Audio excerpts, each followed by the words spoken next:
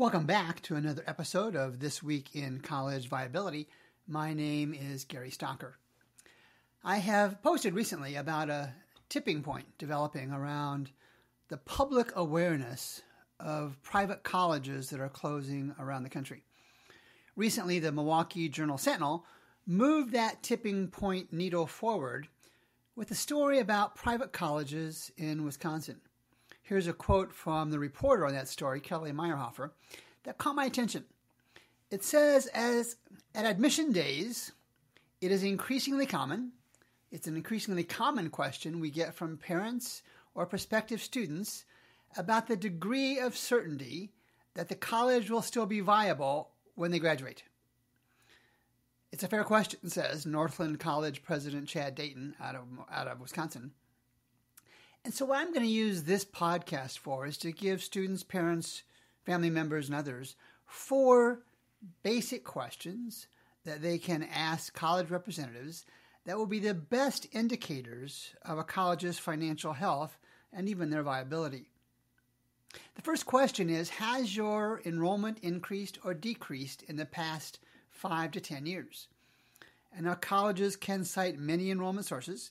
And the one you really want to ask for is the FTE enrollment. FTE stands for full-time equivalent.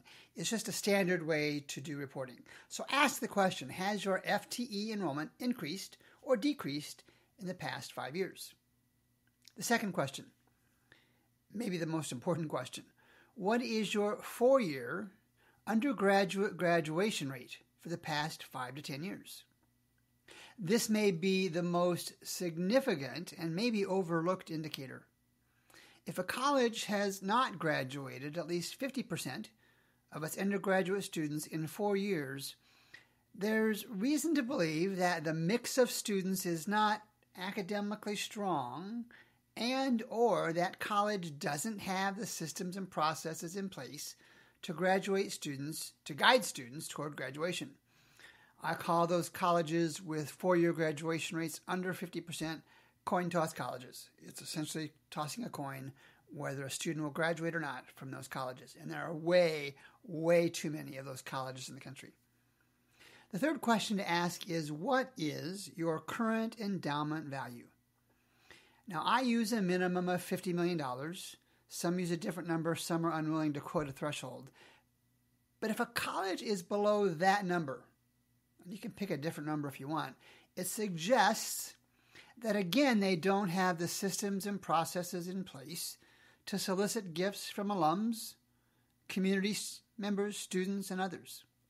A college unable to reach something like a $50 million threshold over decades cannot reasonably be expected to do so on short notice when a financial crisis develops. And finally, the fourth question. And this is kind of an inside baseball question, but let me step you through it. The fourth question to ask is, has your admissions yield increased or decreased over the past 10 years? Admissions yield is a popularity indicator. It shows what percentage of students that a college accepted actually show up and start paying tuition. If the admissions yield is decreasing over a period of years, in the College Viability app, we track that over 8 years, it strongly suggests that students are finding more acceptable options.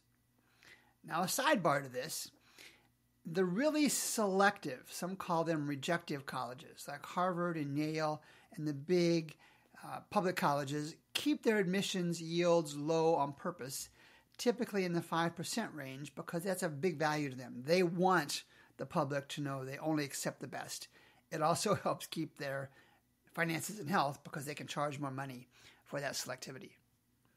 Now, I referenced systems and processes twice above.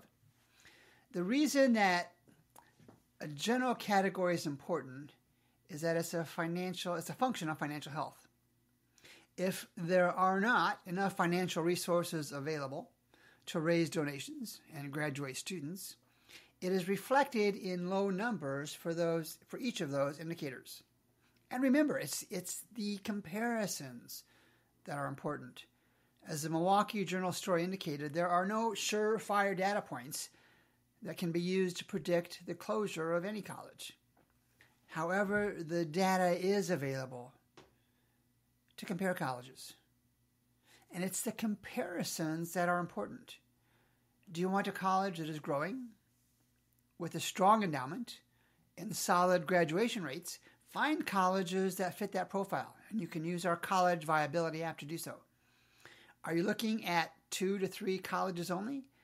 Compare the 4 questions above, the 4 points above, to get a sense of their financial strength.